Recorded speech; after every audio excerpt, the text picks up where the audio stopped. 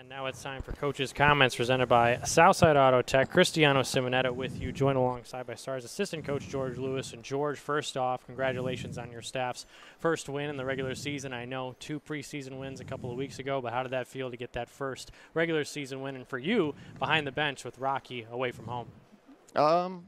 It felt good. The boys worked really hard at it. There's some stuff that we're going to keep improving on, but it takes a really good effort to win in this league, and they worked hard from start to finish. So we're happy for them. And Rocky, of course, at home with his wife, celebrating the birth of their second daughter. This is not the first time you've been thrown behind the bench as that main guy. How does your preparation change going from, you're part of the coaching staff, sure, but now you're running things behind that bench alongside Curtis Brown, and I know Rocky was giving you guys notes all week long in preparation for this. Yeah, I don't think it changes much. Rock, Curtis, Hart, and I got the team prepared like we typically would. We watched some pre-scout today. We had a good week of practice, and ultimately, once the puck drops, we're just telling them who's going and making some changes here and there as we go. But they play, and they did a great job tonight.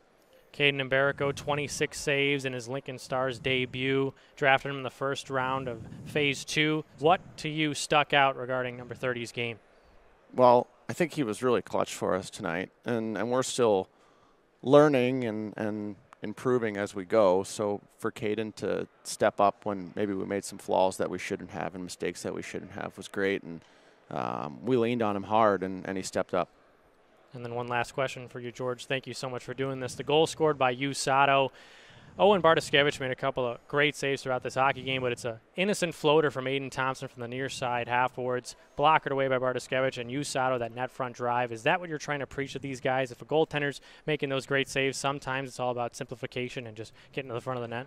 For sure. And we call it double lane drive, where, everyone's going to the net essentially, and we're throwing pucks to the net. And sometimes those soft ones are a little bit harder to deal with than the hard ones that are easy to just bat into the corners. So it was a tough one for him, and you was in a great spot, working hard to go to the net, and we're thankful for it.